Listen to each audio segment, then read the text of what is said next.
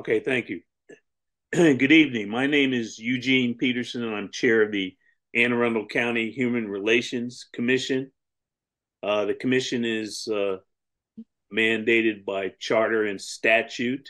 It's in the charter. And we also are mandated by statute to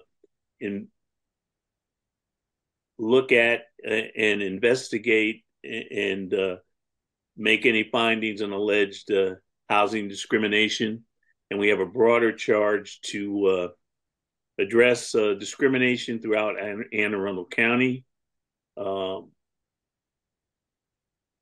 believing, as the county executive and the county council have reiterated many times, that Anne Arundel County is the best place for all. And the way we can continue to make that a living reality is through the work that we do.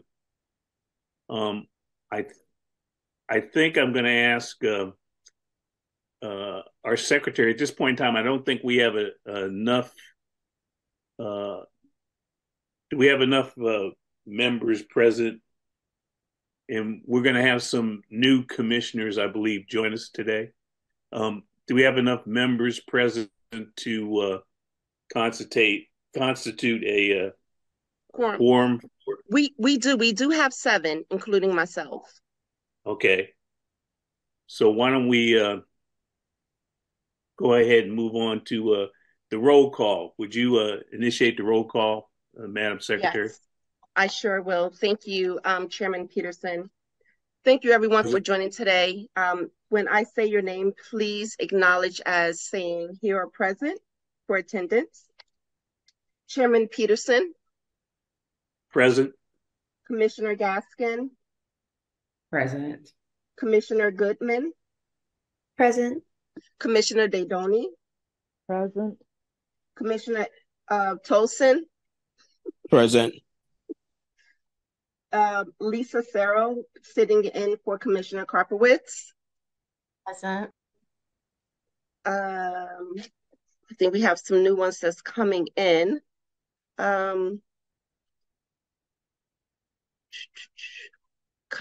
Is Commissioner Ferris, is it a guest speaker or one of our new commissioners?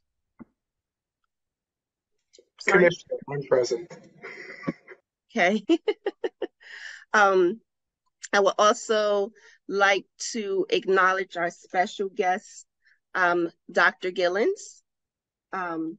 Also, I want to acknowledge HRL Smith and Chanel Clemens and Arundel TV. And I believe we have completed roll call, and we do have enough for a quorum. Thank you, Madam Secretary. I'd like to move to the first item on the agenda, which is approval of the minutes from the May 18th meeting. Of course, our new commissioner, Commissioner Ferris, will not be voting on this because he was not part of that meeting.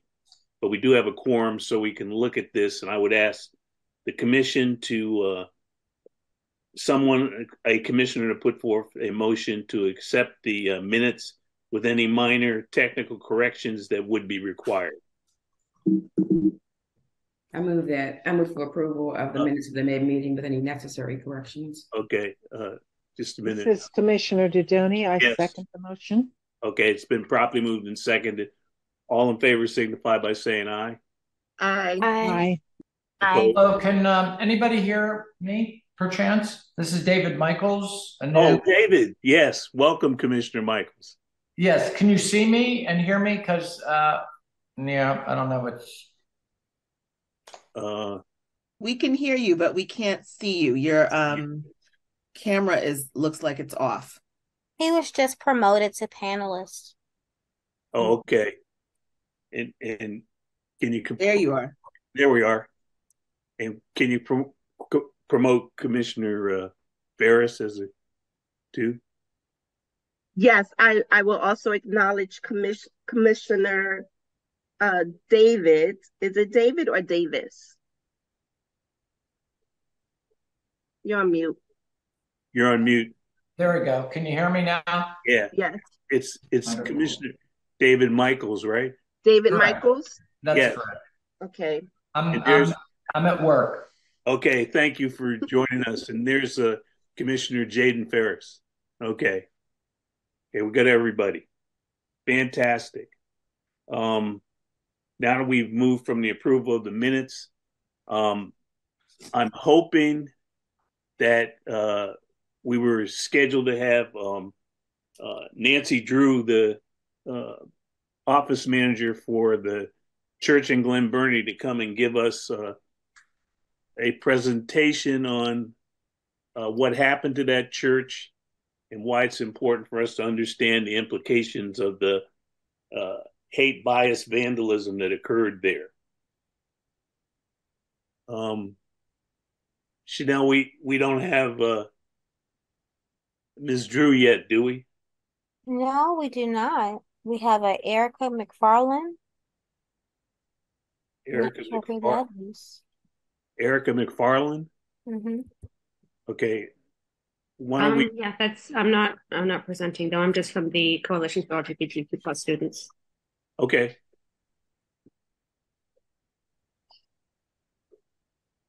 Um,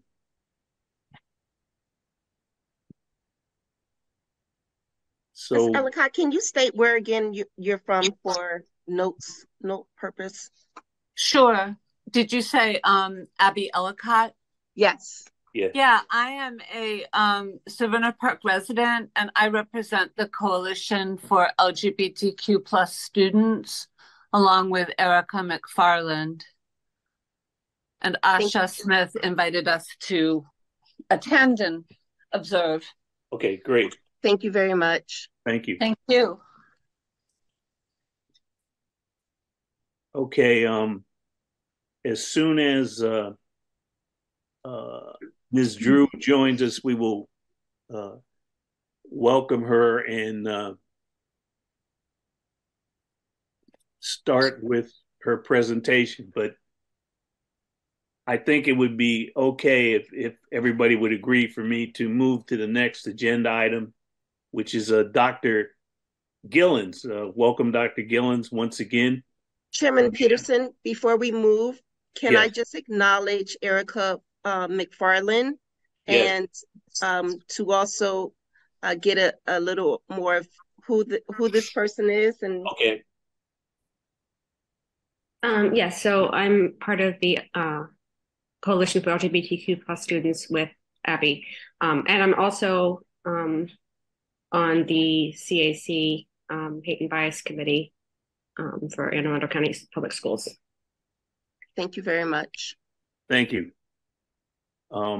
Okay, Dr. Gillens is with us, and we've asked Dr. Gillens, and this will be followed by in next month a presentation by the Anne Arundel County Police Department on hate bias incidents, and the police department will give us and hate bias symbols, and they will give us a detailed presentation on those issues, how they deal with them, and what implications it has for Anne Arundel County.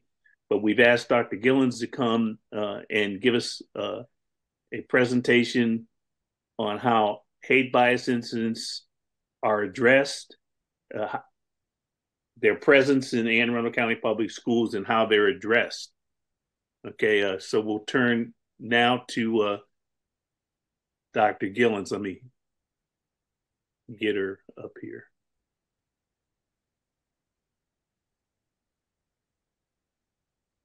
Hey, Dr. Gillens, you're muted. Uh-oh.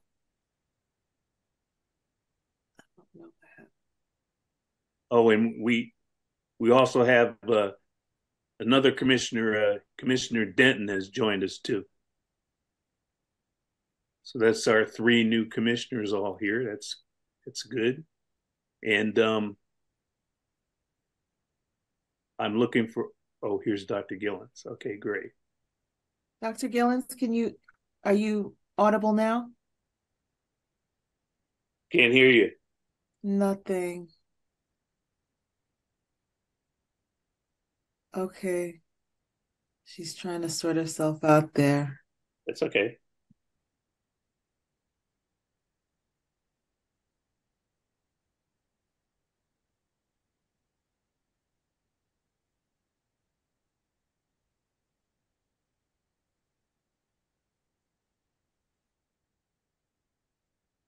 Do you want to go out and come back in?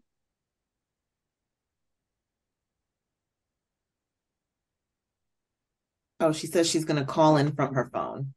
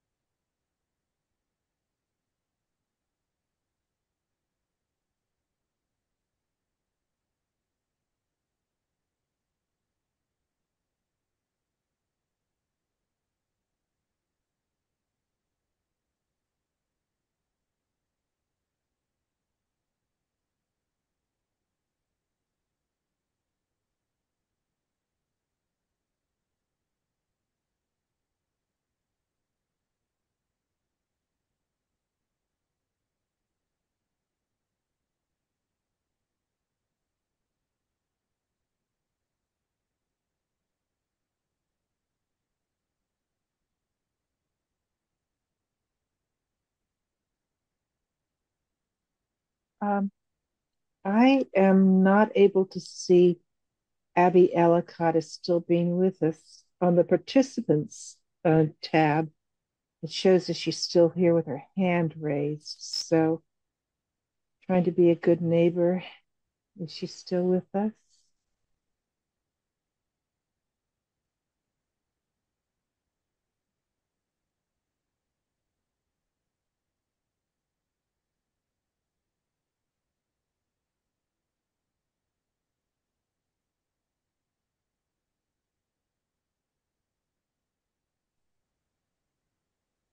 Yeah, Abby Ellicott is still here. Thank you. Thank you, Mary.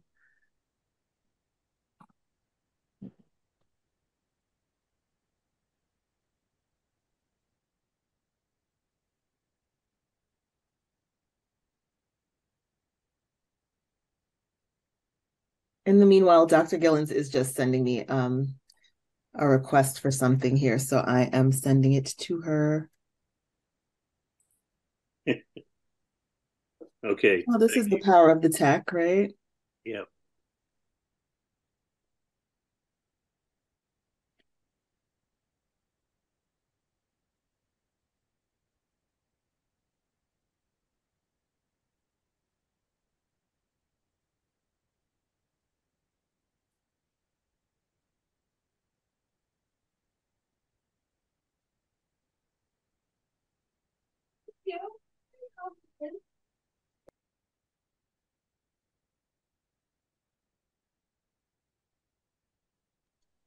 Dr. Gillens, we were able to pull up the hate bias document that you put in the chat.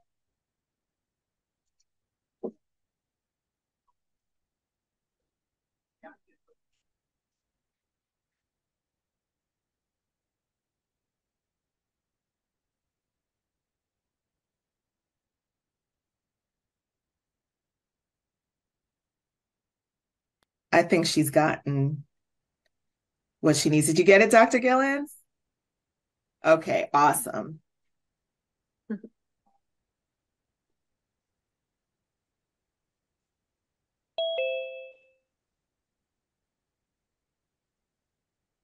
Can you hear me? Yes. So I'm echoing, so I'm gonna echo, I'm gonna end here.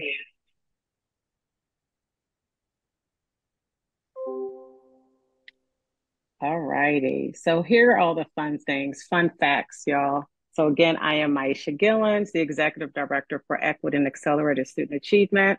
Trust me, I was on a Teams call easily an hour ago. I have no idea why my computer did not like Zoom. I do Zoom all the time. And Jaden, he's an intern in my office. So he's like, use your earbuds, Doc. And I'm like, my earbuds aren't attached to my laptop. My earbuds are attached to my phone. So I'm not quite sure what happened. And so now what's going to be lovely is since I am calling from my phone, I now do not have access to the chat box from my computer. But this is all fun. And I have tons of friends on this call. So here are the people I'm going to call on right now. I'm going to tag you. So open up your email. I may need for you to begin dropping links in the chat for me. I'm calling you out. Faye, I know you. You're my friend. You'll help me out. Asha, I know you. You're my friend. You will help me out. Dr. Dodoni, no, I'm not going to leave you out of this. And of course, Jaden. So between them, if you're on your email and I start forwarding you links, please help me out by placing the links in the chat box. So the first link I place in the chat box, and again, this really for me, it's not really a presentation of a slide deck. It really is to equip you with where to find the language to answer the questions that you have about how bias and bullying is dealt with in Anne Arundel County Public Schools. Fair enough? So when you leave here, instead of me ending the call, you no longer have access to the slide deck. You're like, what in the world did she say? I'm at least leaving you with those tools that you can refer back to. And so let me open the document here just to refresh my memory as to what document I did provide you. And I believe it was the regulation, right? The bias behavior and language regulation. Why this is important. So we have a policy, and as you know, the school board, they are the ones that adopt the policy. The regs tells the school system folks how to implement the policy. So it shouldn't really be a mystery as to how we deal with things because it's in written form. And so if you check out that regulation, so hopefully everyone has had an opportunity to pull up the regulation. If you keep moving down, well, definitely the regulation gives you some definition, right? We talk about level setting terms. It talks about how to define age bias, homelessness, religious bias, etc. But if you keep going down, there's this thing called procedures, right? What's supposed to happen? If an incident happens of bias behavior and language, then what happens next? So take a moment just to read through what it says about reporting, right? How our bias behavior and incidents should be reported. And it talks about what is the school's responsibility in reporting. So again, I'm going to give you a moment just to read through that part of the regulations that speak to reporting, the reporting process.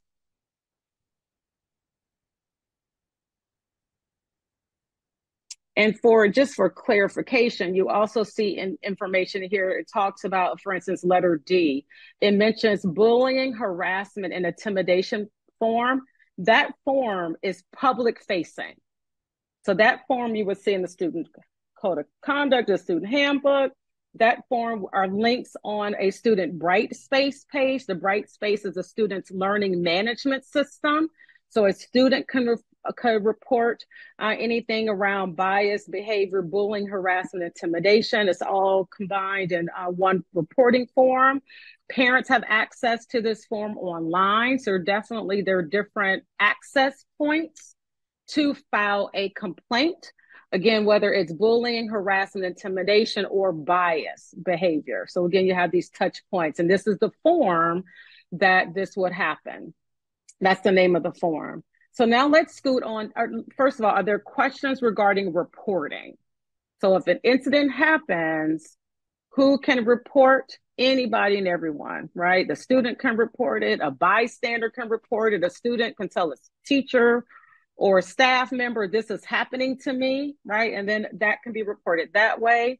An administrator can fill out the form. Again, a parent or a guardian can fill out that form. And I know I heard on the call when individuals were introducing themselves, there's a high representation this evening from the Coalition of LGBTQ+. So as advocacy groups, right? It's also important to know, hey, a student from AACP has shared this with me. I, as an advocate, can go in there and file a complaint. Dr. Dodona, I see you've unmuted. Oh, you know me so well. Some of us were at a NAACP conference last night where we discussed the complaints procedure. And full disclosure, I had an opportunity in the day to discuss the complaint appeal procedure with Dr. Gillens and Mrs. Jackson. I am attuned to who can make these reports. And as I reread the regulation, it said the student can make the report, but the faculty will or staff person will help them do it. You've said that anyone can do the report, the student, the parent, the faculty member. My memory is telling me that faculty members or staff members who witness bullying, intimidation, biased language are required to report it. Have I forgotten it? Have I gotten this wrong? Is there not a requirement to report? So these are really good questions. So the language where we say requirement typically has to do with harm, like abuse, child abuse. Like we're mandatory. You'll hear that language being a mandatory reporter when it has to do with some type of abuse. Now, of course, if a staff member witnesses something, yes, we're saying you have to report. What we do find in the school system, unfortunately, a lot of times staff members don't know the student.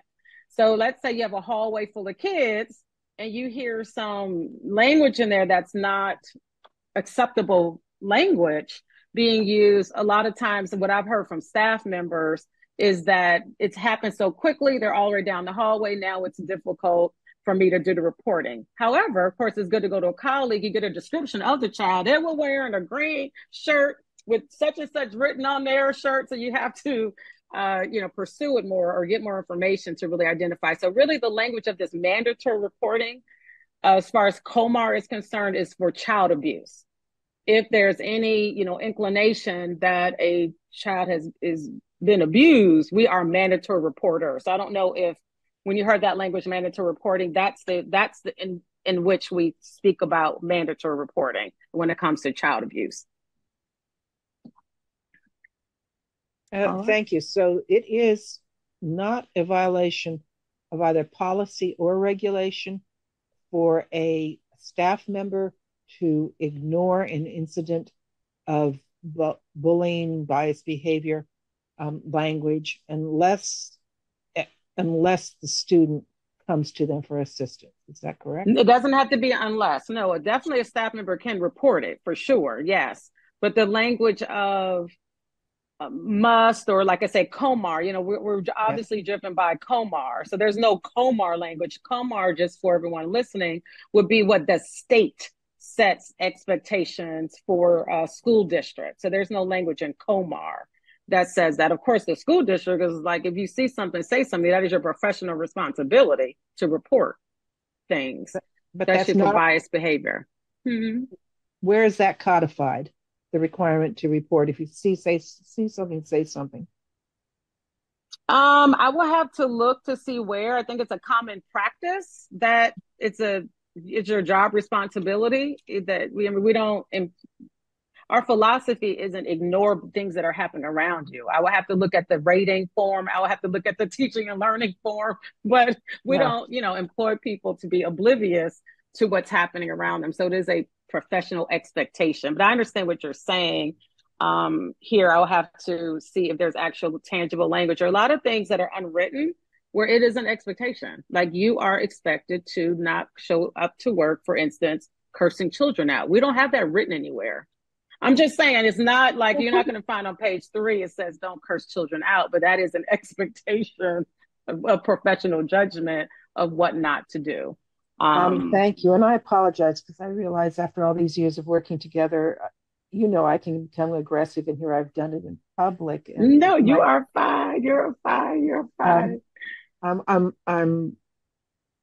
Thank you. I apologize for the tone of my questions. You've answered my question, and I certainly accept that as a reasonable answer. Thank you. Thank you. And it looks like Erica is has her hand up as well. Yes, the chat's disabled for me. Am I able to have access to that or no? Oh, because you're in webinar, is that I guess why? so. Yeah. Okay. I'm not sure. I'm not So the unless you're a oh, host go or a ahead. panelist, you won't have access to the chat. Oh, okay. Sorry. But however, Erica, what I am reading to you, this is accessible on the AACPS website under the Board of Ed. It is the Bias Behavior and Language Regulations. So if you Great. literally go on the AACPS website and put bias and behavior language regulation, it will come up for you. Great. Yep. Thank you. You're welcome. And Erica, I'm about to email it to you. Oh, thank you. Thank you Mayor, so do you want to much. hold on those emails? Dr. It's going to be a Dodoni, I whole lot. already did. Oh, okay. Look at that. Y'all are Thank on you, it. I Judy. know You've that's all right. got me. See, Thank you. aren't they great?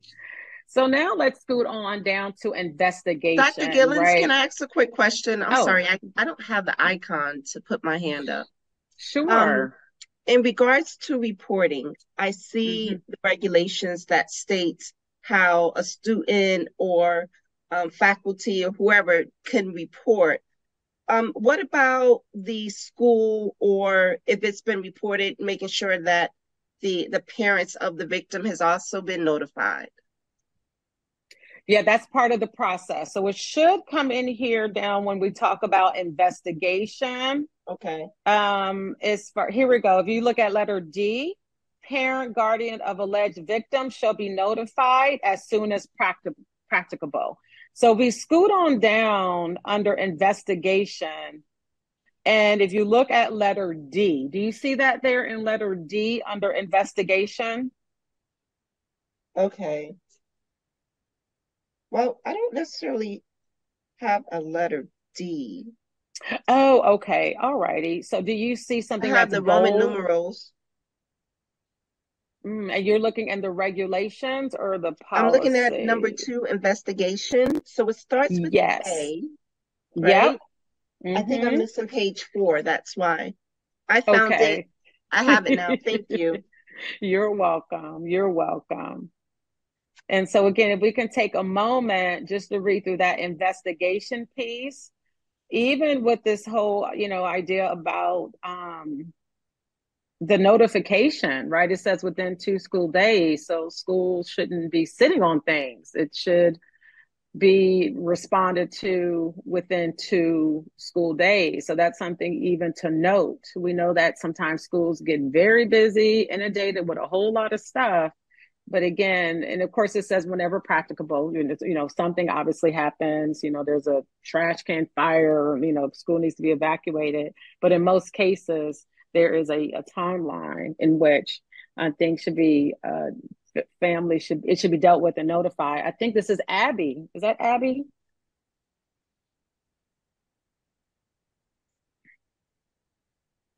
I see a hand up, and I'm Yes, that's assuming it's Abby. okay. Yes, I just wanted Jaden to email me the same information because I can't see the chat either. Thank you. Okay. Okay. All right. So again, if we keep moving down around the investigation part of the regulations.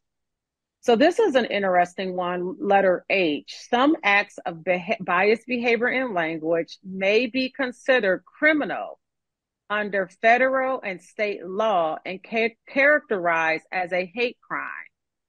Any biased behavior in language that appears to be a hate crime shall be promptly reported to law enforcement. So AACPS, we don't determine whether or not it's a hate crime. And it's really interesting that the threshold for identifying hate crime, and I'm sure you all know a lot of things that have happened in our own backyard where it's been real difficult for whatever the incident is to rise to a hate crime. So that's something to know. And obviously that is the law enforcement, police, they're the ones who make that determination. And so even when the conversation about hate bias, that's not the language we use. We use bias, behavior, and language. So that's something to note as well. Bias, behavior, and language. Hate crime that is deemed by law enforcement or determined by. And again, there's a threshold that is involved in that. Asha. Dr. Gillens, I was just going to ask you if it would help you if I shared my screen with the policy up as you go through it, or the reg up. Yeah, I'm think those folks who don't have the what's the word, access to the chat, that would be great. Thank you. And so we're on the regs now under due process. And so due process is definitely important as well as you can imagine. The what due process means, just in case folks don't understand what due process means. Everyone, all parties involved in a situation, they have a right for a clean and clear investigation, right? So the person who allegedly did it, did the Bias Behavior Act, and obviously the individual who was on the receiving end, both parties have a right based on due process to be investigated, interviewed, questioned. So the administrator, right, can be very clear as to what happened and to collect that information. So I know that sometimes it can be frustrating, right? There may be multiple witnesses and having to collect this information, but just to make everyone be very clear on this notion of due process, and I'm sure we can appreciate that due process is necessary. Everyone has the right, again, to be able to provide evidence as to what happened so the school can make an informed decision. And so part of the due process is not only the investigation, but also letting the person who did the incident, right, the aggressor or the person who made that bias comment, et cetera, that they then are part of due process is told what the consequence is going to be. Now, this is what is important to know. Oftentimes, the victim in the situation, right, the individual who was on the receiving end of the incident, it's very frustrating because the school, let's do this. So Asha says something to Maisha that is bias motivated. The investigation happens. The administrator says, Asha, you are going to be suspended based on the evidence we found. You can't let Maisha or Maisha's family know. Because while Asha is at home suspended and getting her consequences, she still has rights to privacy. Does that make sense? She still has rights to privacy. That is a very frustrating thing for families, and I understand why. It's like, well, wait a minute. Maisha is over here, the victim. You know, Asha said all these terrible things, and you can't even tell me what's going to happen to Asha? And the answer is no. Now, what the administrator can say is we follow the code of conduct, the handbook, right? And the code of conduct does give you, obviously, a list of things that could possibly happen. But that is something that is very, very frustrating because of privacy rules that you cannot disclose to another family, whether it's academics, whether it's discipline in nature, anything, because we have privacy rights. So I'm going to pause there for a minute because I know that is a point of frustration a lot of times.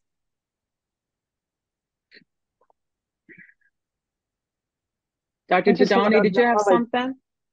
Yes, thank you. I just want to acknowledge this tremendous point of frustration. I'm not saying this doesn't work. I am saying that it is not transparent. And the discussion I've had with you and others, Dr. Gillens, is that when we think of justice, we think of being able to see the consequences. And I use the horrific example of the shooter at the Capitol Gazette. And people were out in front of the courthouse, including the district attorney, the state's attorney for Anne Arundel County, acknowledging the value of seeing the consequences. I'm in a position where I occasionally hear from parents who are saying, well, we saw the consequences and he was back in school amongst the other students 2 days later. And my daughter or son is still dreadfully upset and afraid. So I want to say for all of us, it may be justice. It doesn't look like our concept of what justice will look like. Yeah. not transparent. And at the same time, you are protecting those who need to be protected. Yeah, and you have to also think we are also, so thank you for that example, Dr. Dodoni. But we're also working with children. So we have to remember that. So the example you gave was a grown person, right? So after you're 21, you do a crime, listen, hey, it's all, privacy is off limits at this point, right? And so from a pre-K through 12 perspective, there is still protection, right, for young people, What I also, when I used to be a principal, what I would work with the families in which this thing happened to them, I would always say we got to keep the line of communication open, right? If the student continues with this behavior, you have to let me know, because then there are other progressive discipline, items that can certainly happen. So that line of communication is really, really important. Definitely, it's my job also to check in with the student, right? How are things going? Are things getting better? Are there things in which you can create a safety plan, right? To make sure that class changes are happening, the teachers are notified. We're not going to go down the same hall. I may change lunch. So a lot of other things can occur to ensure that, or just to try to provide some structures so an incident wouldn't happen again, especially to your point, Dr. Dodoni, if it's something in which the student does come back to the school building. Because if you look at our student code of conduct, students do return to their school building. It depends on what the situation is, of course, right? It depends on what the infraction is. Yeah. And while I'm saying all this, I'm equally aware that we have to protect students' educational rights and continuance of education while they're being disciplined. And I believe most of us, committed to restorative practices as opposed to strictly punitive practices. So I'm Correct. acknowledging the complexity of it and reflecting it in my comments. Dr. Gillens, could you comment on whether or not, since we're having this discussion of complete transparency, is it the school district's position that there's and I don't know whether it's in the reg or not, that there's a progressive disciplinary tree that's followed by principals and vice principals, et cetera, when these kind of instances occur?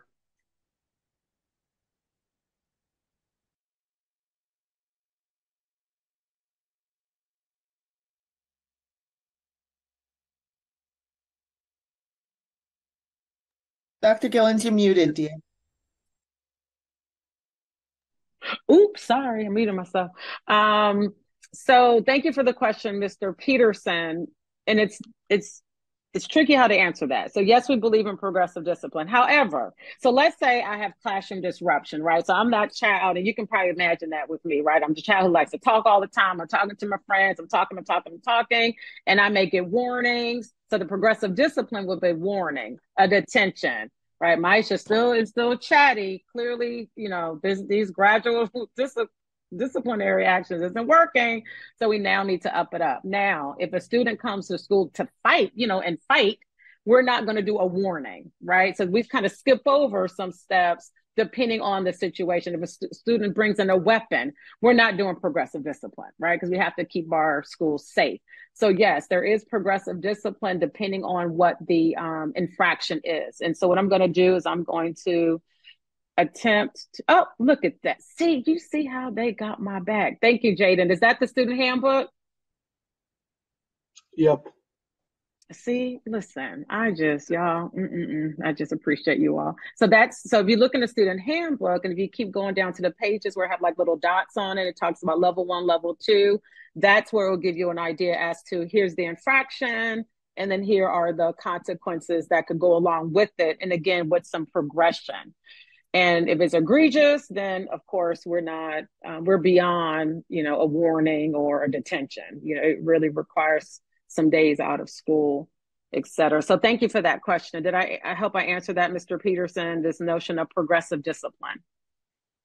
Yes. And one other area of concern I think that we all might have is safe and secure schools. You're the equity and accelerated achievement group. How does this all work so that complaints, alleged complaints, don't get siloed? Yeah, a lot of things are so I'm central office based, right? And we have a structure in our school system where the principals have regionals, and they have supervisors, right? They have regional assistant superintendents, and they also have directors of school performance. And so, to your point, if things are happening at a school, the data is showing there's a spike, et cetera, the first point of contact is the supervisor for that school or the director of school performance. If it gets to a point in which it's bias related, definitely I get called in to do some consultating, do walkthroughs, work with staff, etc. So the first line is that supervisor. And so just again, to reiterate our structure, we actually meet weekly. So I'm a part of the superintendent's executive team, and the supervisors for principals, again, they're called regional assistant superintendents. We share that same space once a week. So we're in this constant communication around what's going on with your schools. But that first point of contact is not my office. That first point of contact is the supervisor for the principal, which is the regional assistant superintendent.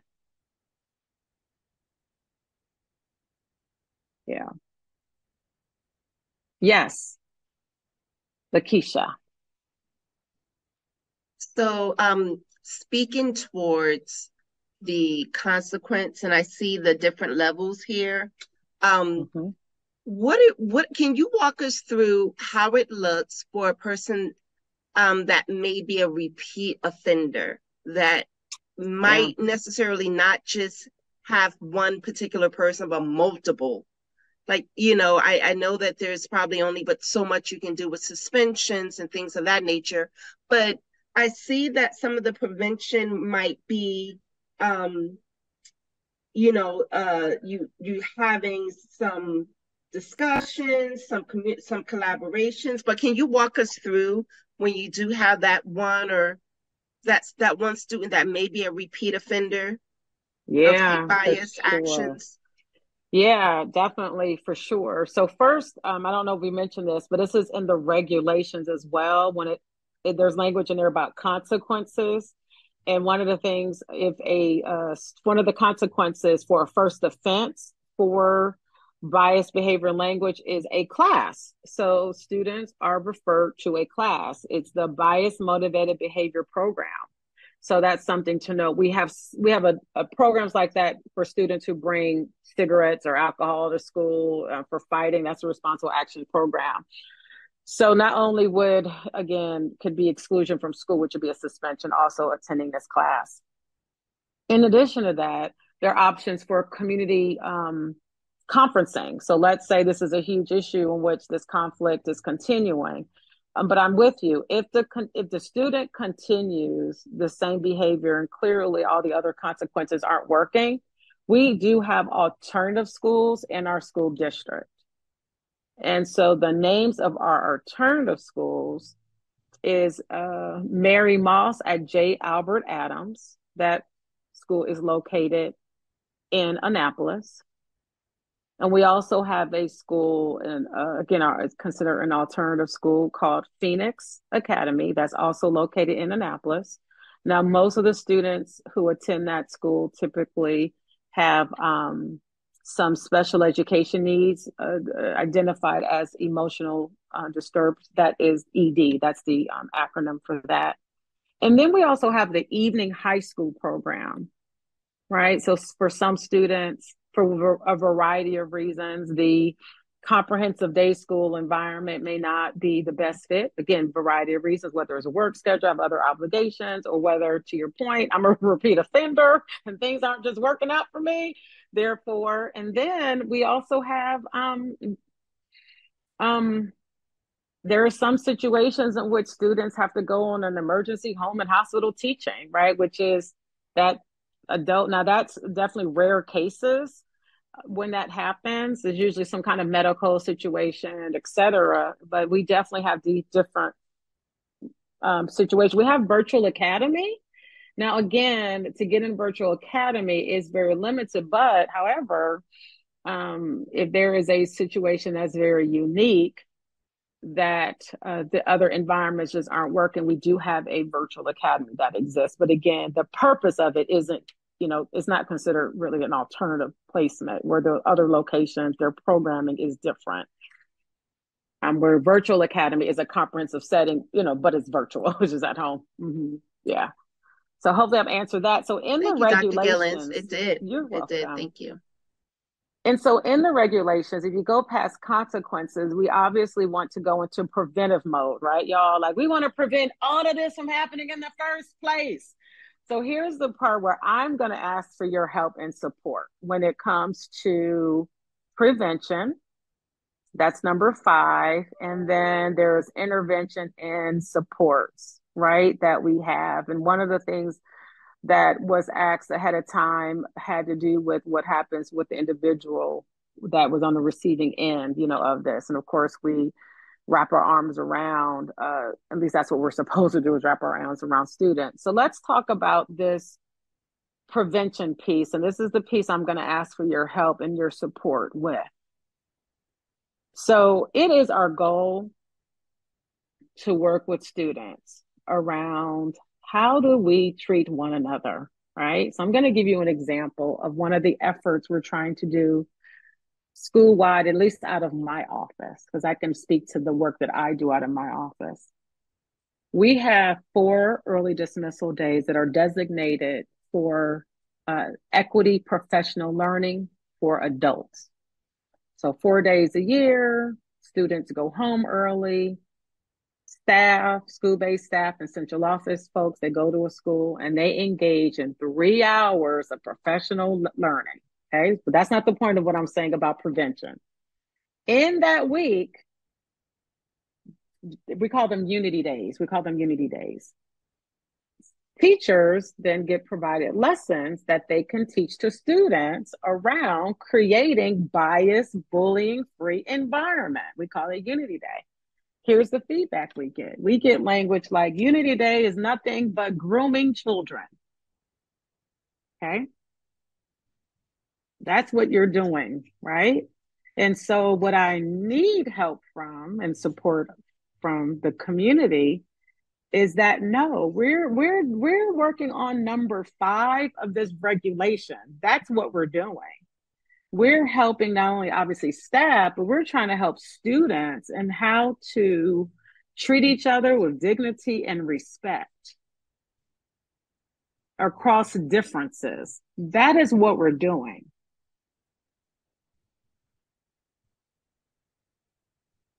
That's the challenge. That's the pushback we get.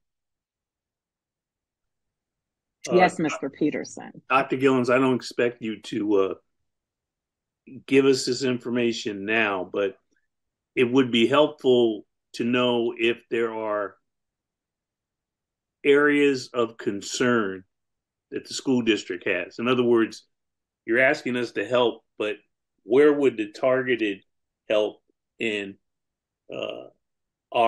I won't call it intervention, I'll say help, would be most beneficial? And we could probably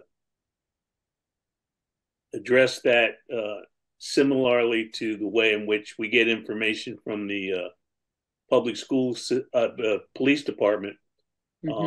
They give us maps that show us where the highest incidence of certain kind of bias behavior incidents occur.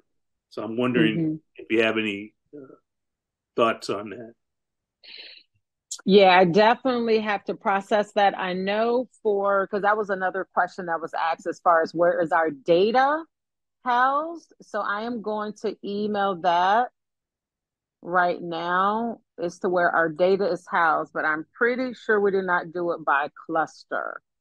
So Mr. Peterson, I'm really going to have to think about that because again, we're still working with children, right? And that's always very, very sensitive to, I don't know the word, target children. because there are children behind these things. So I'm going to have to think through that one. Yeah, I'm not suggesting we target children, but last year we specifically had that the unity tree lighting in an area that was brought to our attention. So the question is, if we were, and we'll be discussing at a future meeting doing another unity tree lighting this year, where would that be of the most help? And if we do outreach, we would do outreach to the religious community. We do outreach to the business community. We do outreach to any folks who you work with in the school system, and see if we can't get a better. Well, our initial one was fine, but have a better outreach effort this time around. Well, I'm assuming you're keeping me on that planning committee. That's number one. Is that a safe assumption, Mr. Peterson? That is correct. So we can definitely work through the data piece. Okay. We could definitely work through that data piece. So what I have emailed out, which that email I know will make its way to the chat, is where is some of this data housed as far as public facing? How would the community know where AACPS is? So I'm going to open up so I can see for myself, so I can kind of talk through it. And so the link that I gave you should take you to the page for the Board of Education. These are the school board members. And so I would say maybe 4 years ago, actually it was our former school board member, Miss Antwine.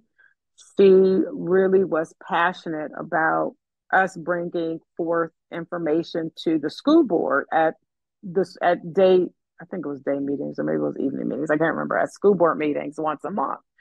And so that has stopped. However, we still do provide information. So if you look on the site on the left, it says monthly board reports. And I think it's up because it's really teeny tiny. Is that up, y'all?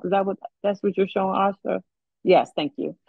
And so you see here has bullying and bias, security, diversity, inclusion, and transportation.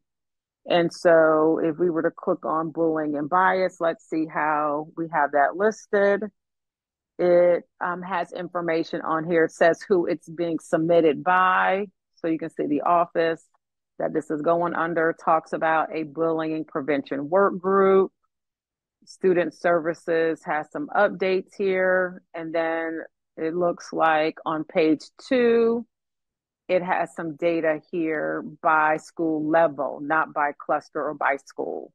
So this is the bullying and then bias motivated. These are bullying and bias motivated are two different things. So bullying is typically something that occurs consistently over time, where bias, you just have to say something to me once, right? For it to be deemed a bias incident. Okay.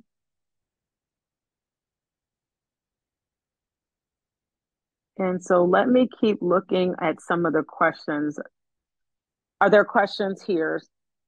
I think one of the questions, and do we host or support tabletop participation at county or city fairs or programs representing and supporting anti-bullying campaigns? Are we talking to Human Relations Commission doing this? Who submitted the question? Could you clarify? Yeah, there we go. I had to unmute. David Michaels. Yes, so there are like various in the county, Anne Arundel County, also in the city of Annapolis, where, for example, at Pride Fair, they have tables from county organizations and groups that are, offering pamphlets or programs to help support families, whether it's housing or, in this case, LGBTQ rights, or, banks, realtors, these kinds of things. Is it appropriate to have an anti-bullying kind of table where the Human Relations Commission, because it's my understanding this is some of the work we do as far as supporting these kinds of efforts. Do you need our help anyway in outreach? Well, I definitely think the more information we can put out there, the better, for sure. And this is why these type of meetings are important. So you can see kind of here are procedures. And, to your point, even when I talked about the Unity Day lessons, right, the purpose of me saying that is I need for you all to say, no, they're not indoctrinating children. They are trying to create spaces of belonging for all kids, right? So I need that back, right? I need for you all to say that back. So no, yeah, I definitely think that is amazing. I'm just trying to think, to your point, you used the Pride Parade as an example where you had a lot of people out there, right? So your touch point, and so we got to think about, where are these touch points? Where are opportunities where people are there? And like you said, a table set up. Here's some information to distribute. So I think that's a really great idea. I'm actually gonna I'm gonna email our colleagues, some more information, kind of like flyers. The regs are one thing. I don't know if anybody wants to pass out a bunch of regulations because there's a lot of stuff, but I do have some like flyers, some pamphlet type of information. I'm going to go ahead and forward that over as well. That may help with that, quick, sure, let me educate you. Here's what's happening in an easily digestible way. So I'm going to attempt to do that now. Yeah, I was just thinking how there's been anti-bullying campaigns globally and in the US. Oh, yeah. And I'm wondering if this is just are you aware that these regulations exist, again, in the pamphlet format, safe spaces at schools, that there are education for teachers, faculty, students, community, that this exists, that there is support from the police department and or even fire department, areas, even the medical divisions, to have this conversation. I'm being the new guy on the block here. I don't know exactly how much we participate, or this is just a listening commission, where we listen to all of these things. And like the chairman said, we have a Unity Day. I'm just thinking, is that enough? Do we do more? That's all. Points well taken, Commissioner, and something that we as a commission should discuss internally and then find ways to do this. I know you talked about the Pride Day efforts. There's also a historic community event in Glen Burnie that happens each year. I think they have a fair there. Right. There are other fairs around the county. So if we were to become more active and maybe team up with the school district, would it be a good idea to try to get tables at these events and have literature and information and a person there to say, this is what we're promoting. We're promoting unity. This isn't about grooming kids. It's not about pushing critical race theory. It's not about any of those things. It's about getting people to follow what Rodney King once said. Why can't we just all get along? All right. So we will definitely, as a commission, look at that, especially when we have our discussion about Unity Day this year and what we might do with that and other efforts forward. Okay. Thank you. Thank you. Yes, and it looks like Dr. Dodoni did place some links in the chat, and these are like brochures as again, resource for you. So I'm right at 7 o'clock, and my marching orders were, Maisha, you will have about 15 to 30 minutes. I'm now at an hour. So I am going to end now. I hopefully I've provided tons of resources for you. I'm sure that we'll be in constant communication in the future to see, what other type of partnerships or conversations we'll have. But thank you. I appreciate the invitation. We still have lots of work to do. You know that. And I'm here for it. And I know you're here for it because you wouldn't be on this call tonight. So thank you. Thank you, Dr. Gillens. Chanel, have we heard from Ms. Drew yet? I believe she's in attendance. I can good. promote her if you like. Yes. Okay. Why don't we promote Ms. Drew, and she can.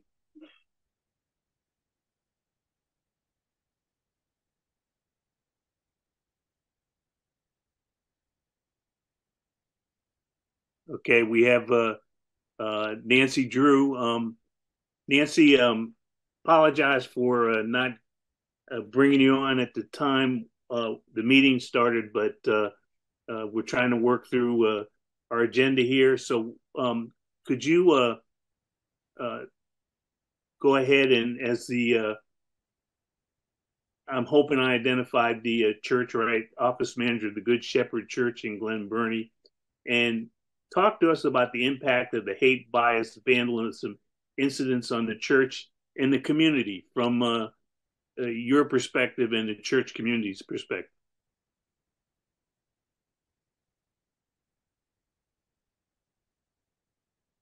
Can you turn on your camera and unmute yourself so we can?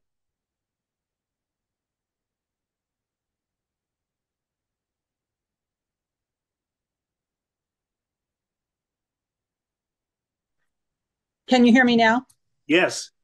I don't know if you can see me. I apologize. I brought my work computer, which does not have a camera, so I jumped on my phone. That's fine. We hear you loud and clear. Okay, perfectly. So I am the office manager for Christ the King Catholic Church, Good Shepherd Church, which has been repeatedly vandalized since January of this year, and even last year, is under our umbrella.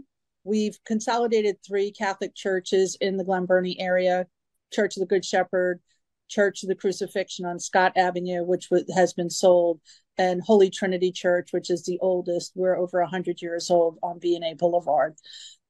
The churches obviously had to consolidate due to the low attendance and the cost of keeping 3 facilities open.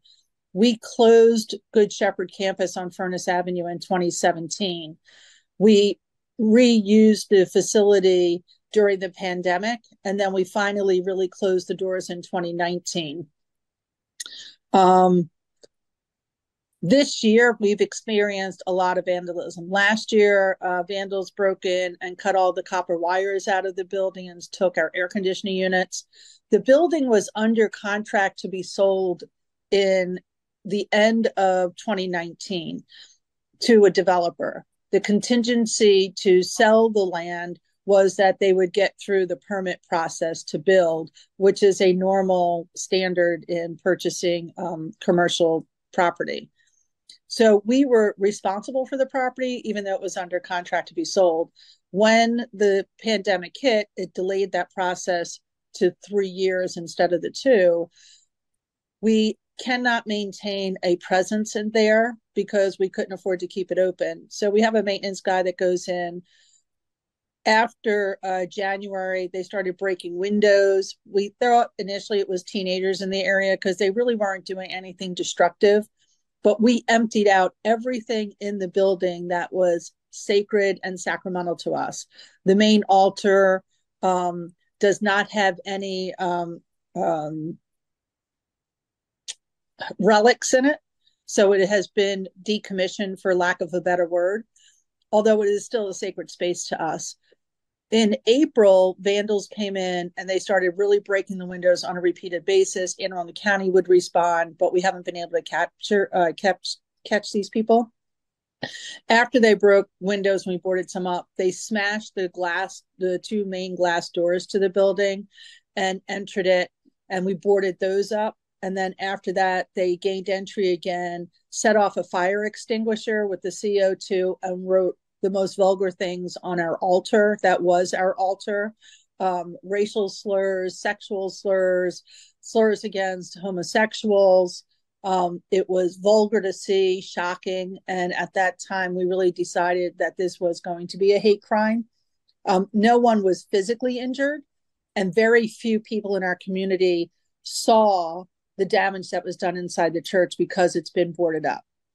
At that point, we boarded up all of the building, and the following week, they desecrated the outside of the building by spray painting, again, vulgar images, vulgar words, racial slurs, and we have painted those over. We're dedicated to representing ourselves as a church, and we care about the community that our church was built into. However, we don't have the resources, and we know that the Anne Arundel County Police Department does not have the resources to watch this church that's really tucked back in a community on a regular basis to catch these. So we're an abandoned building, more or less. I mean, unfortunately, it's an abandoned church that sits on waterfront property that has a community on one side and then apartments on the other. And it faces a school. I believe it faces Marley Elementary School, if I'm not mistaken. So you have school children that are, fortunately, the front of the building, even though it's boarded up, has not been desecrated, but it's impacting the community in a very negative way. And the more people in our church community that come to find out about it are frustrated and angry that our name is still associated with it and that these things are occurring in their neighborhood. Well, thank you for sharing that. I guess a couple of questions I might have is, has the church tried to engage the community in some kind of outreach? This is happening in the Glen Burnie community. You would think that business leaders, other religious organizations would rally to your side, and as was done when the church was desecrated in Odenton, it come out in support of not having this occur. And I don't know. I'm not familiar with the church in Odenton.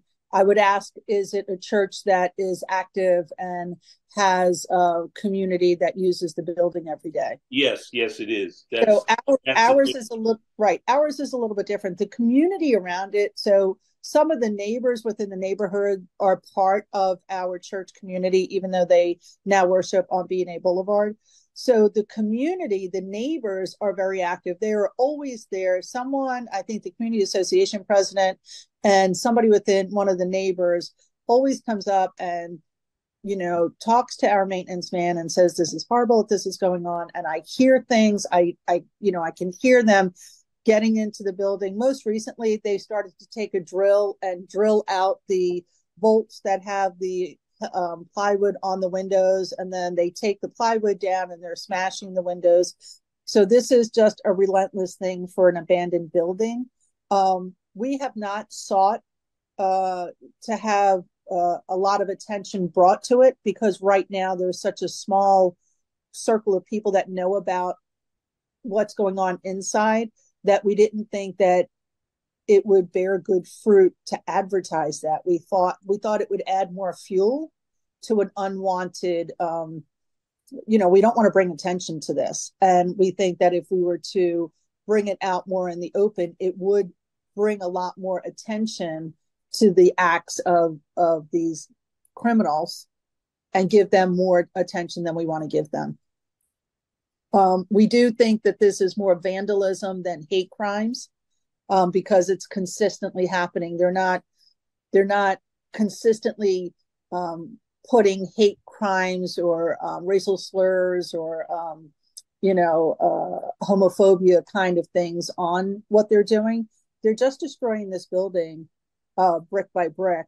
The police department and the archdiocese has seen this kind of thing before with abandoned churches, with closed down churches that are waiting. And we're hoping that they don't set it on fire. Okay. Thank you for sharing this with us. Any questions from other commissioners? Can I ask a question? Yes.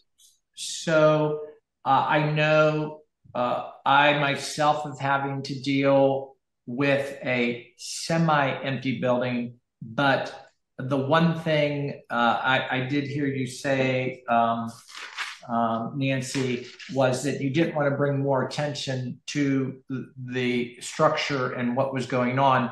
However, I think one of the first things that I learned was that that neighborhood watch kind of idea might be useful, and maybe you've already reached out to the neighborhood. The other was we invested in some rings, and I know that Sam's Club have some pretty good night cameras and stuff, but also we have neighbors that have their own rings, and they see things on their own rings, like people passing by or whatever that's out of the ordinary or very late at night. And then there's a community of people on the rings, and then they say, did anybody see this happen the other night? Or it was at 2 a.m. And then we get emails about things happening on the street or in the neighborhood. And then we check our ring to see if it happened, came by us. We had people putting slurs on our porch, on our steps, on our fence. So we kicked it up a notch. We then started to walk around the neighborhood and say, this has been happening on this square block. Would you, if you see anything weird on your ring, would you share it with us? Here's our email. And these kinds of, we realized that it took a community to protect the historic nature of our facility. So we went further. We got more rings. We told people in the neighborhood, especially around the block that we're at, we asked for information. We gave out our email because we didn't have the money. We couldn't do it ourselves. We didn't have 24-hour security. And again, even in the city of Annapolis, they were like, yeah, okay, we're busy. We have other things to do. So I'm wondering that maybe it is time to engage the community at a greater whole. But that's just my opinion that I wanted to, share. And I'm sorry this is happening to you. Well, we certainly appreciate that. We have neighbors that are immediately next to the building. The building sits on a piece of property that is not directly close to a lot of houses and the apartments. We own, I think there are 7 acres of land that our property is on. Most of it is waterfront and wooded, and then there's woods, and then the apartments, and then there's woods, and then the front faces Furnace Avenue with some houses like across the street and down a little bit. But unfortunately, we don't have Wi-Fi in that building. So these are things that we have thought of, but we don't have Wi-Fi in the building. We can't afford to install Wi-Fi in the building. We're barely keeping the electricity on. And we're meeting with some members from the county executive's office to bring attention to this. We've been in touch with the Police Community Relations Council, and we'll get in touch with and have made the Northern District Police Relations Council aware of it. We have not done a lot to involve the community. I do agree with that would be a step that we can do. But we're hoping that we did secure another contract for the property. Now we're back to where we were before. It's going to be a 2-year permit process to get this company to take ownership of it, raise the building, and start to see progress in that area as opposed to just an abandoned church. I guess in addition to the county executive's office, have you made your county council person aware of this issue? I have not reached out. As a matter of fact, we had only reached out to the police department to report the crimes. It was your office that reached out to us, and it was the county executive's office that reached out to us. So I can definitely reach out to our council representatives. Okay. Yeah, I think that would be helpful. Mm-hmm.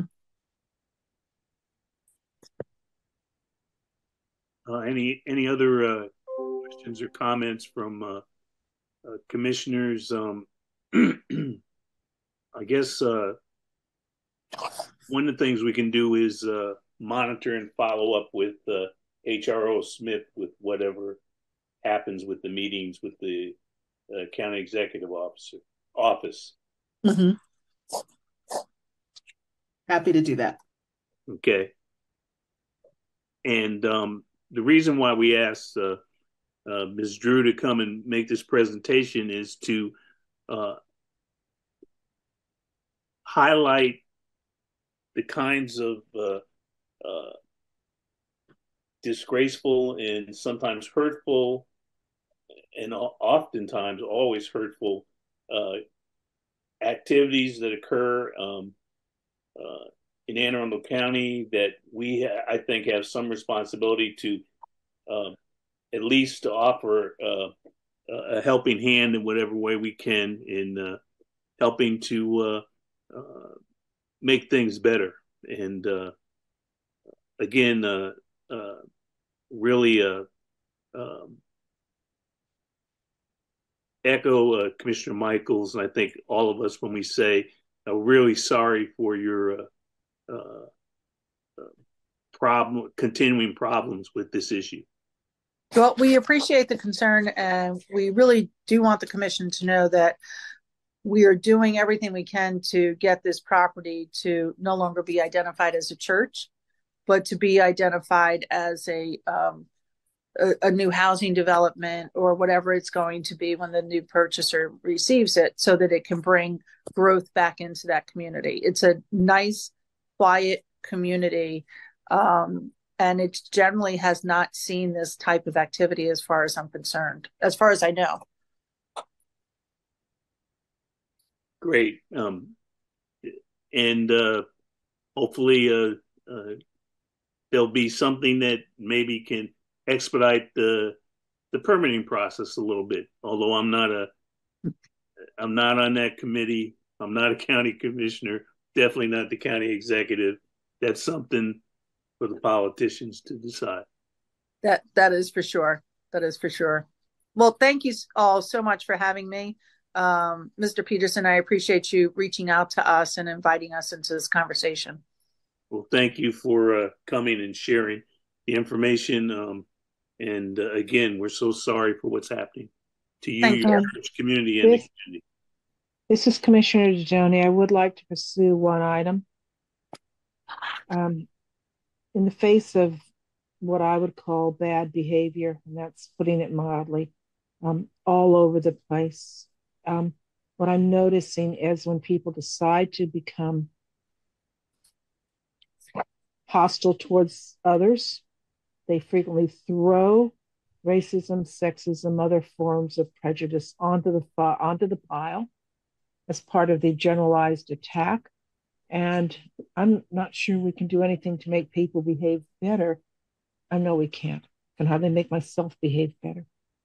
But I think we need to remain attuned that is cascading into open assault on property of and persons of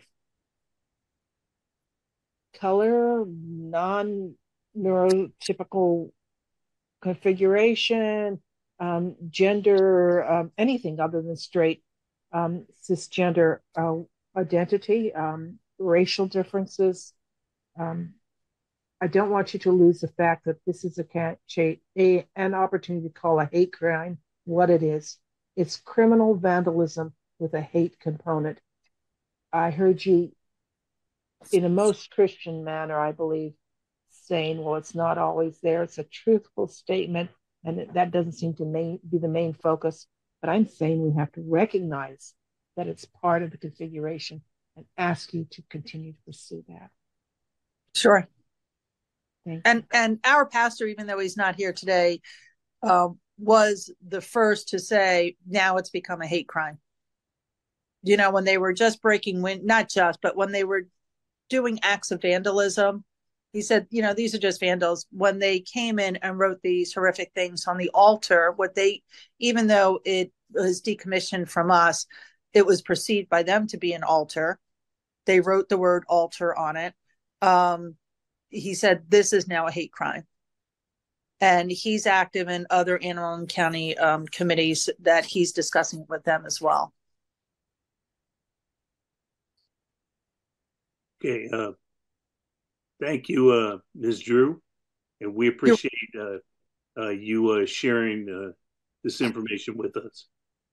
You're welcome. And thank you again for inviting me. I appreciate it. You bet.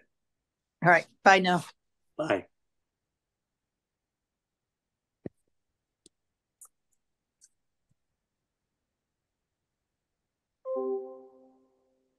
Okay, now I'd like to move to our next item on the agenda and ask Commissioners Daydoni and Z. Goodman to talk about the proposed AACPS policy regarding use display of flags in school buildings and what implications this has for our work as a Human Relations Commission. Commissioner Peterson, you know I've been late on this, and Dee and I planned to talk and did not talk. Z, do you want to start out, or do you want me to start out? And thank you for putting the link into the draft policy. If you want to start out, feel free. Great, and I want to acknowledge that our participants from, I guess, from the LGBTQ plus coalition, Ms. McFarland and Ms. Ellicott are very knowledgeable in this area too. So a policy was put As forward. am I. Hey, there you are, Jane. Commissioner Paris as well. Policy was put forward at the request of community members by a member of the Board of Education to the policy committee to restrict the display of flags, and flags are defined as rectangular gloss symbols with that's about it. What is the wording on flags? It's a pretty broad and generalized description, and it's not always cloth. But policy was put forward to limit the display of flags as defined to the American flag, the county flag, state flag, and only those other flags that have bona fide educational purposes. This is clearly part of a movement that's national, but it's here in Anne Arundel County in particular. And Anne Arundel County has experienced difficulties over flags. The policy, in accordance with board policy, came out of that committee, not with a recommendation. It came out of the board policy committee to the board and began public discussion and consideration. The first public discussion was a little over 2 weeks ago, and a number of the members of the community testified. We are now drawing towards the end of a 30-day public comment period, and public comment is actively solicited. Jaden, can you please get the link into the chat? Please, speaking as individuals until the board makes a decision, and all viewers until the board makes a decision, use this link to put in your personal input to the Board of Education as part of the generalized public discourse. The second reader will be about 2 weeks, for a little less than 2 weeks from now, and there is profound public comment coming, a lot of public comment coming in, a lot of requests for public comment. The issues that are raised are, in general, the use of some flags is seen as creating a hostile environment. I'll use that phrase in the generic sense, not in the legal sense.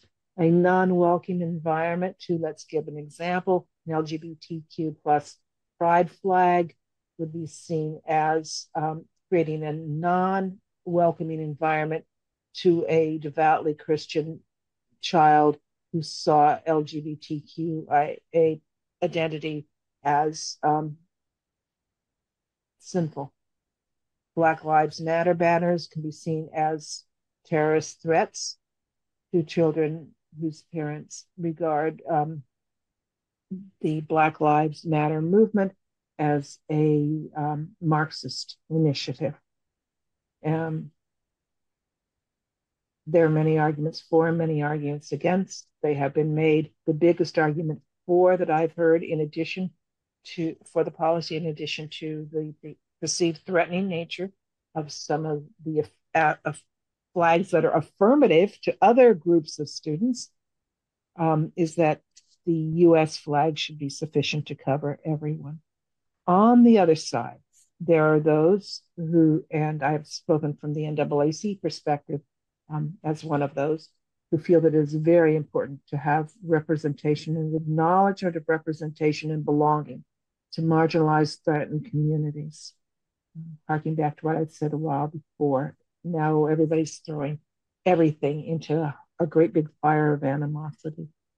And the specific threatened communities that we must typically mention are those who are not readily identifying as straight, cisgendered, strictly binary individuals, neuroatypical individuals, and people who are not readily identified as white individuals. There are other groups that seem to need their identity as well. I should have never said that. I believe everybody needs their identity reflected and respected. Other groups include people who've moved around the country a lot, and their greatest identity might be with a branch of the military, with a country where they were born, a country whose culture they still practice, even though they and their families have been immigrant residents for anything from 3 days to 20 years. That's the perspective I want to offer. I have stated it without passion. There is passion in the discussion. And this has touched on two areas of identity that this commission has stood up to support before. Black and brown people, through our commitment to recognize that Black Lives Matter, and the importance of people with non-strictly limited binary cisgender identities and practices. We've stood up for all of these members of our community. When the time comes, my recommendation is that we're going to stand up for them again. Z, may I turn it over to you? Yeah, that was very, very well said. I especially want to echo that a lot of not only students in the AACPS system, but also staff are immigrants. And like I've had teachers who have flags in their classrooms from countries they're from. And I think that there's a lot of stigma around immigrants in the modern political sphere. But I've had teachers from Canada and teachers from Latin American countries, and that's part of their identity, as well as students from various countries, and that's part of their identity too. And they should be feeling welcomed in the school system, and having those flags in a classroom, a flag from a student's country, or pride flags, Black Lives Matter flags, those show students in historically marginalized communities and who live in areas or attend school in areas where there's not a lot of diversity and there's a lot of prejudice and there's a history of marginalization. They can see that there is a safe space for them in their schools.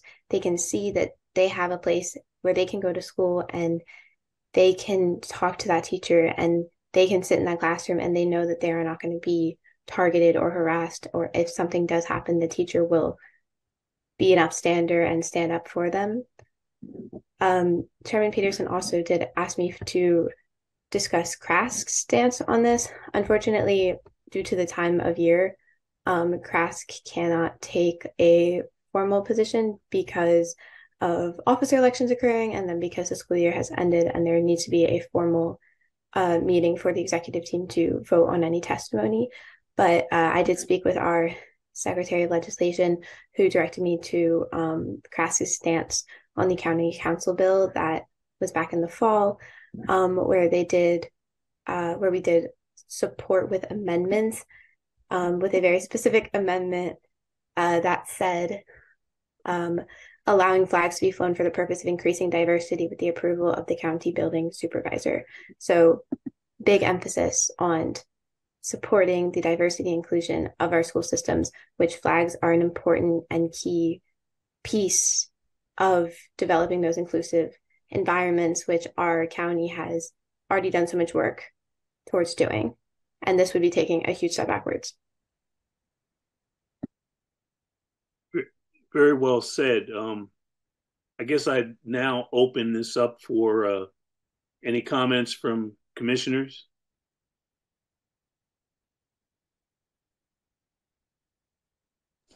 Hello.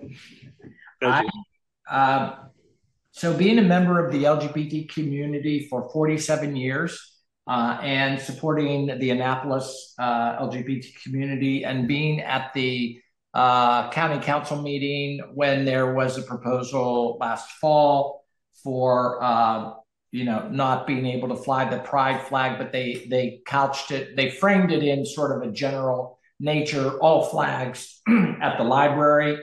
So we showed up in force, and that bill was immediately pulled. And then I never did hear what the follow-up on that was. But we just spent an hour on biased behavior and language. And I was just looking quickly at some of the comments in here where it says, creates a hostile environment, perceived characteristics. So I sort of am frustrated personally, because I was like, have we not had this fight already? And didn't we already resolve some of these? And boy, am I happy to live in Maryland. And whenever I see a pride flag at a business or a facility, I actually feel safer. I feel like it's a safe space. But if I see a Confederate flag or a Nazi flag, well, then all of a sudden my hair stands up, because I perceive that there's going to be hate speech or a hostile environment. Now, this is an old man talking about how I feel and all the 47 years plus that I've been through on these particular fights. And most of the things that I've seen where it's Black Lives Matters, it is always based on having a safe space and increasing the circle of love around what that flag might represent. As the young lady mentioned in school, if I would see a flag from another country, I am more interested in knowing more about that. But that's just me. Maybe it brings an ire to other people if they see a flag from Persia or Iran or Iraq or whatever. Maybe their head goes some other location. But I guess in my opinion, and I didn't know that they had done this, but maybe putting some language out there that includes the amendments or supporting those conversations or commissions that say, flags that represent, the best I can say is not a hostile environment and more of a inclusive, safe environment. I'm all for it. So that probably wasn't very helpful, but I just needed to get it off my chest. Thank you. Thank you. Okay, I think I need just a little bit of understanding as to So we are wanting, or what's being presented is to open up the possibility of flag displays, of how many or what, or just flag displays for all to feel like they're included, correct? Correct. I think it's the other way around, and I want to apologize. I'd Okay. asked Chairman Peterson if we could engage in this conversation and take a public stance. Okay. The policy is to restrict the display of flags Oh, the policy is to restrict the display. Yes. Okay. to those Okay. with a bona fide educational purpose to be interpreted at the building level, which is to say by the principal. Okay. Not a uniform policy across beyond that across the county. So let me ask this, kind of playing the other side here. If the school is practicing or have in place policies and regulations for inclusion and diversity, if they have in place policies and regulations against hate and bias, do you all think at some point that it becomes a little distracting if we have this this kind of melting pot of what can be displayed? And my other part of that I ask is, if we want to, so if the practices are in place so that everyone can feel accepted, and we start and we put all the different displays of flags out, what about those, for, just as an example, that worship the devil and they want a a flag that represents that, or for those that are Christians and they want a flag? Like, at what point does it then just be like too much of a distraction, or too much of a distraction of trying to satisfy everyone in what they believe to be, or what they practice or follow? That's Well, my question to everyone. right now, I think that the answer is being promoted by the policy is to not discomfort some groups. Its emphasis does not appear to be on inclusion, and that was a big if. We're not there. Nobody's persecuting and shooting devil worshippers, as far as I know. Mm-hmm. But if you're a Black gay man in America, you are at the highest risk of murder of any demographic. Trans. Mm-hmm. So if we are, Black trans man, yes. A woman, trans woman. So the schools want to restrict, and they want to display a flag of representing the United States of America and representing the state of Maryland. I'm going to correct that. It isn't that the schools want. Okay. A constituent asked a member of the Board of Education to bring forward this policy. The policy was reviewed by the Policy Review Committee within the Board of Education that said, yes, this looks like a policy.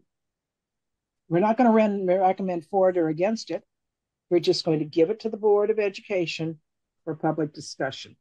So I think it is more appropriate to characterize this as the Board of Education is hosting and holding discussions about whether or not flags other than the U.S. flag, the county flag, and the state flag should be allowed to be displayed under what circumstances. Okay, thank you. I just needed some clarity as to what the discussion truly was about. And Z and Jaden have been very close to this, and I don't know if we're going to hear from the guests tonight. So I don't want to be the only voice commenting on this.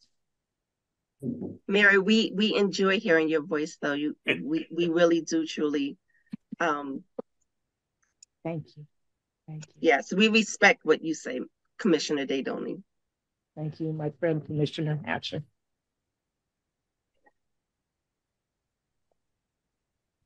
I'm sorry. Yeah, go ahead. Well, I was just going to say, I think if the question is whether we take a position on this as a commission, I was particularly persuaded and impressed by Z's discussion. And I think that what's really important is that the emphasis is on flags that promote inclusion. And there are some flags that we know promote the opposite of inclusion, and those would not be included in those that could be flown. But those that do promote inclusion, I I think that's the key to why we should, in my view, take a position that restricting flying flags that promote inclusion should not occur in our county. I think it would be a huge step backwards, and I think that it would not be a good position for our school system to take. And I think that we are in a position to speak out, and I think that we should. So there's my position on it Okay. as a member. Thank you. Anybody else? I do just want to draw attention to what Jaden said in the chat. There are already flags that are deemed hate symbols, such as the Confederate flag. So that's already a prohibited flag. Okay. And I guess the question before us is, we just had a earlier discussion about unity, inclusiveness, unity days. And so if you leave this to the building principal, it's going to be kind of disjointed throughout the county how this expression occurs. With some schools saying, no, the only thing we're going to do is have the county flag, the American flag, and the Maryland flag, and other schools perhaps allowing other expressions of inclusion. So I think there are some flags that are mandatory to be flown. For example, it's required that the U.S. flag be posted or displayed in every instructional space. And those three flags are mandatory on the flagpoles out front. And this discussion isn't about the flagpoles out front.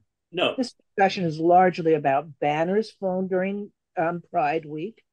It's about a Black Lives Matter flag, such as Jaden has in the background in his room, being posted in some teachers' rooms, or a pride flag, especially a diversity pride flag being in the room where the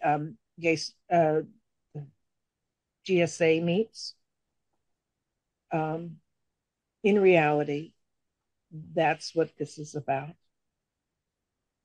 Are you going to take any comments from the audience, Chairman Peterson? I noticed that Abby Ellicott had her hand up for a while, and I don't know if you're going to take any comments from the audience or not. Chanel, could we put Ms. Ellicott in? Is she in? She's in. Hi. Thank you. Thank you for taking my comment. So I am the facilitator for the Coalition for LGBTQ plus students. I'm also speaking as a mother and a psychologist. A really big concern about this flag policy is that if passed, it could be used to, and we believe it would be used to prevent flags such as the Pride flag, Pride Progress flag, from being in school spaces. Currently, there's a whole organization called GLSEN that does work on promoting a welcoming environment and a safe environment for students in schools. This is a national or international organization.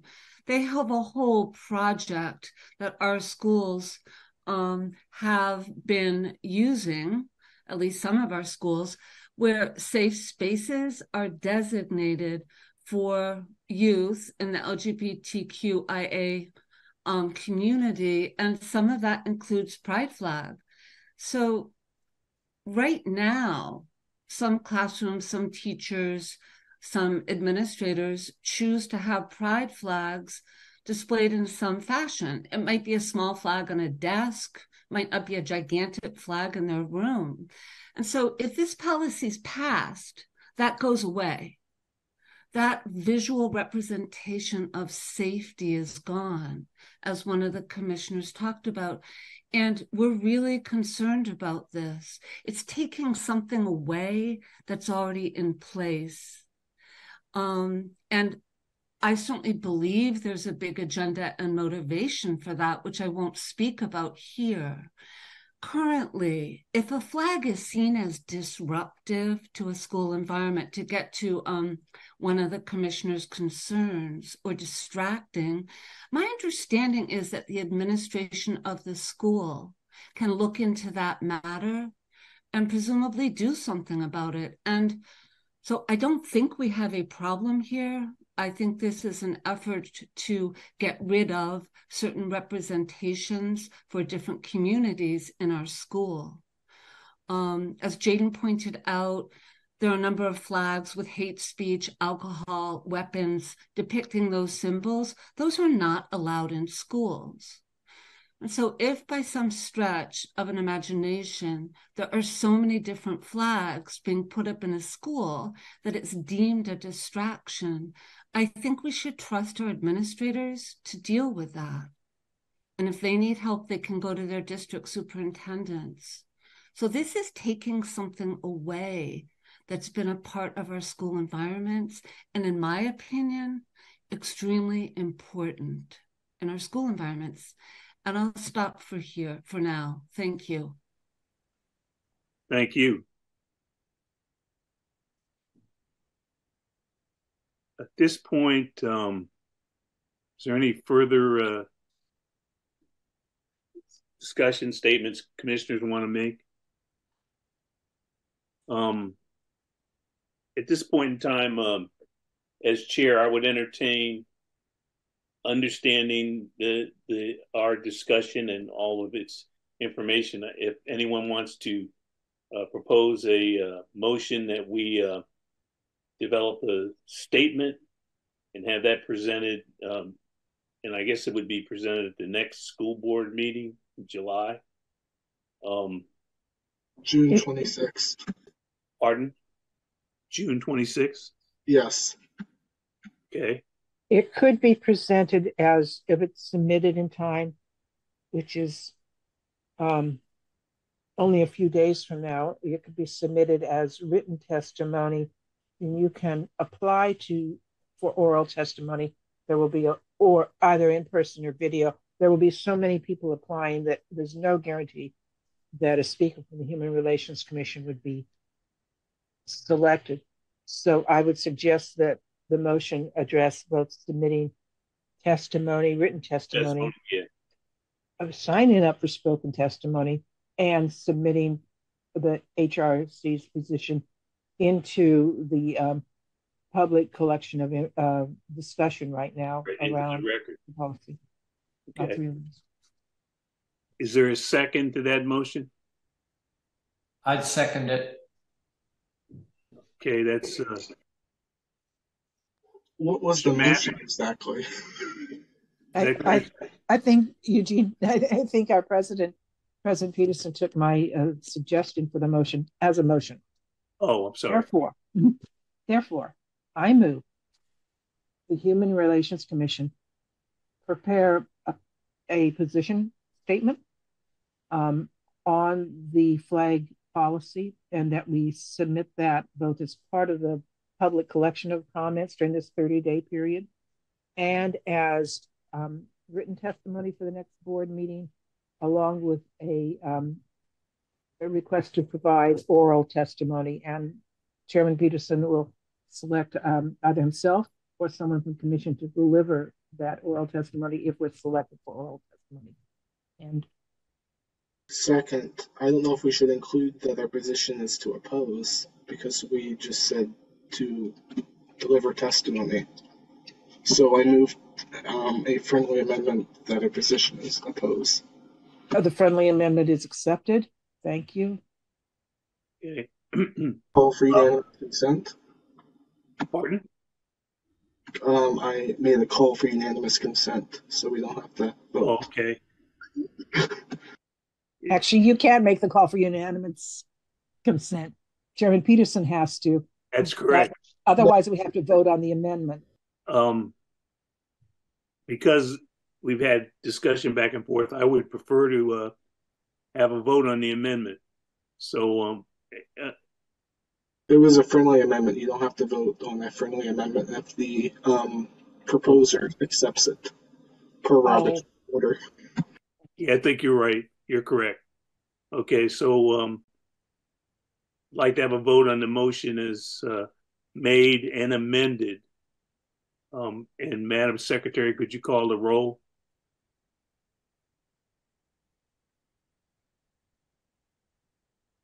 You have to excuse me. I am totally lost in this process right now. So am I calling the roll for everyone to confirm? Because normally we just say aye. So I'm confused in the process. Well, we could do that, but I think this is an important issue, so I want everybody's vote recorded, if that's okay. Otherwise, we could do it by unanimous consent. Okay, let me just get everyone's names back up again. Okay. So Chairman Peterson, what's your vote? 4, yay. Commissioner David, I believe it was. Is it Commissioner David? David Michaels, yes. David Michaels, sorry about that, sir. 4, yes. Commissioner Gaskin.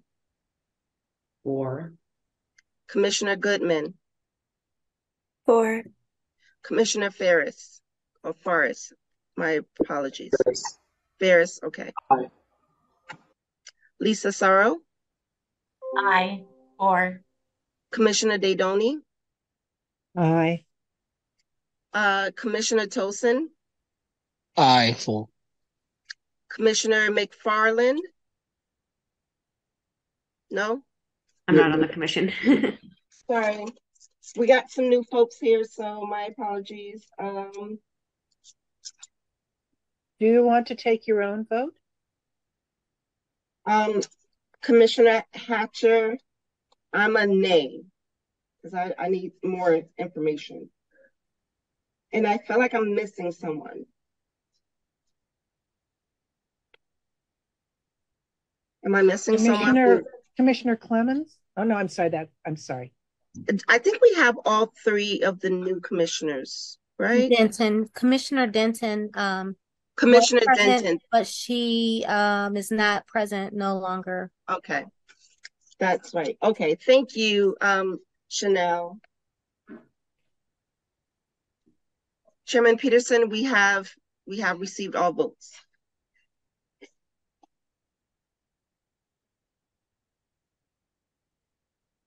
So it looks like it's a 4 by the number of votes.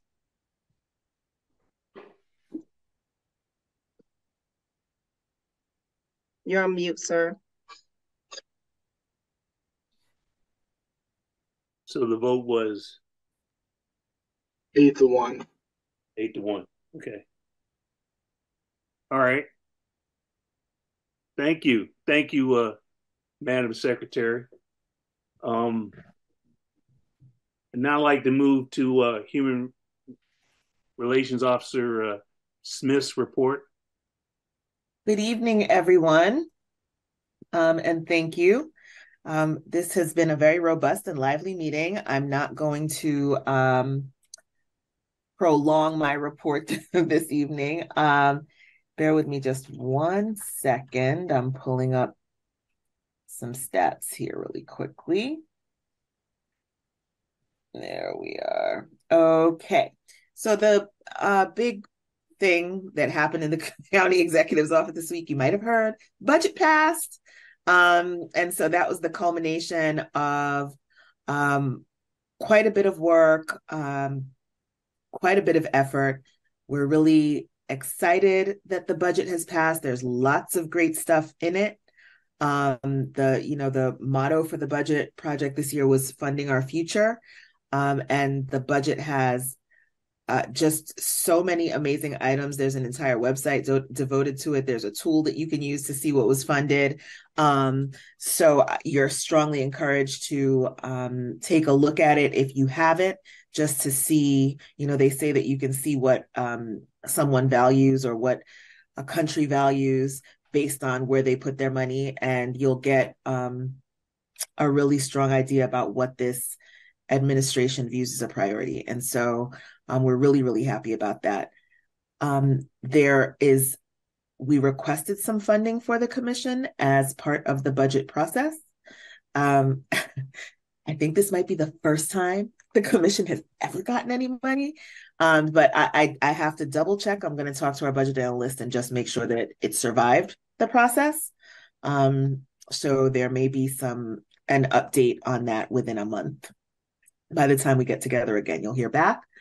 I just want to give the report now on hate bias incidents and where we were in the month of May.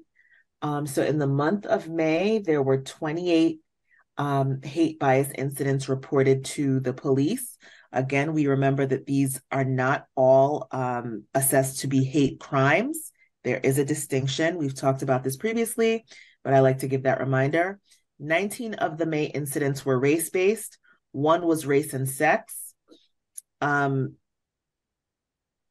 were characterized as racial, as distinguished from race. I'm not sure about that difference. And 6 were characterized as sexual orientation based. For the year, we are at 85 such reports. Unfortunately, Glen Burnie continues to have the highest number of incidents, followed by Odenton, Brooklyn, and then Annapolis. And of course, there are other jurisdictions that have had incidents. Those are the highest number of incidents. And so that's where we're tracking. We should have our dashboard updated at the end of June. Once the June stats are in, the public-facing dashboard about hate bias incidents will be updated. And that's all I have for this evening. Okay, and we have access to that dashboard, correct? Yes, it's public-facing and it's via Arundel stat. Okay, could you make sure all commissioners had the link to that? Yes, happy to do it. Thank you. At this point in time, since we're running late, I'd like to go quickly through the rest of the agenda. We don't have any old business. The new business, I will send out an email, but we are going to have a July hybrid meeting, and that means that we'll be all face-to-face, and then we'll be able to transmit it out to the public. And at that meeting, we'll also discuss whether to have the August meeting as a hybrid meeting. At this point, I'd like to say that our next monthly meeting will be Thursday, July the 20th, 2023. It'll be a hybrid meeting. It'll start at 6 p.m. And now I'd like to move for adjournment. Is there a motion to adjourn? Before we adjourn, Chairman Peterson, I just want to let you know that we did not have anything to report for the right. Annapolis Human Relations. They had to cancel. Right. So just wanted to put that out there as well. No, thank you. And I apologize for skipping over that, Madam Secretary. Move to adjourn. Okay. That was Commissioner DeJoni. Commissioner DeJoni. Is there a second?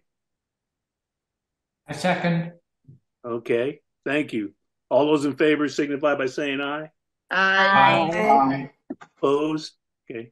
Hearing none, it's a non-debatable motion. Thank you all, and have a good evening.